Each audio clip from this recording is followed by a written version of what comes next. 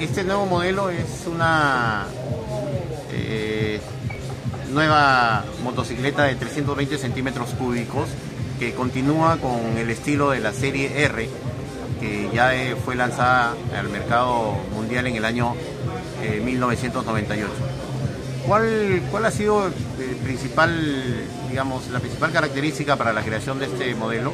Ha sido una combinación de fuerza, potencia y agilidad de alguna manera.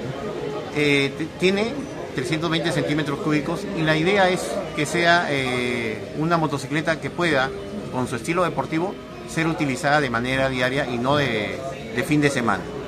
Ahora, los clientes a los que estamos orientados es justamente aquella persona que busca una moto diferente, con una mayor cilindrada, que le dé estilo y que lo pueda transportar en el día a día.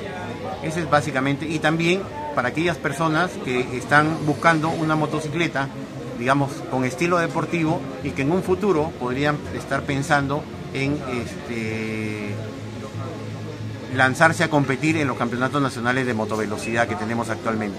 Cuéntanos cuáles van a ser los precios. ¿Cuál va a ser el precio? A ver, el precio de este modelo es de $7.290 y el precio de introducción es $6.290. Y nuestro objetivo para el primer año es lograr 500 unidades.